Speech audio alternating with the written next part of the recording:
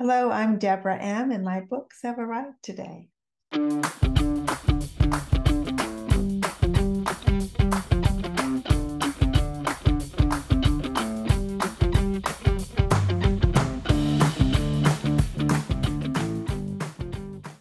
Why did I write this book? I get asked this all the time. Why polyvagal theory? Because it's the one thing of all the things I've done for over 30 years that has made sense of everything. I think once I understood polyvagal theory, I said, oh, all my wins and losses finally make sense. And we have a really diverse classroom of students, but you know what? We all have one thing in common, and that is a responsive nervous system ready to take action, ready to defend us. And we like to think of it as our friend within. And when we start to befriend our nervous system, understand it, be able to name the states, be able to understand how it influences our behavior and our academic success, then we get on the path to joyful learning.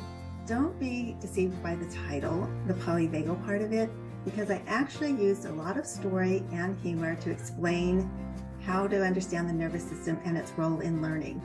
Deb Dana graciously wrote the foreword, and I ran these principles by her. So I have 7 principles, and I explore each of those principles in each of the chapters. While writing this book, I used examples of my 30 years teaching and consulting in schools. I wanted to look at how to weave polyvagal theory into current academic theory. And that includes growth mindset versus fixed mindset. It includes cognitive load theory, looking at extended mind science, like the work of Annie Murphy-Paul about how we can extend the mind through using the body. In the Polyvagal Path to Joyful Learning, I'm your trusted guide. I'm going to lead you down the path to understanding how everything you already do fits beautifully with polyvagal theory, and seeing it through the lens of polyvagal theory just makes it that much more effective. I know it's going to be a really helpful book for you, and that's really why I wrote it.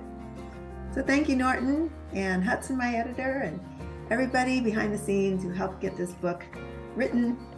It's available anywhere where you buy books, and it will be out on February 14th, Valentine's Day.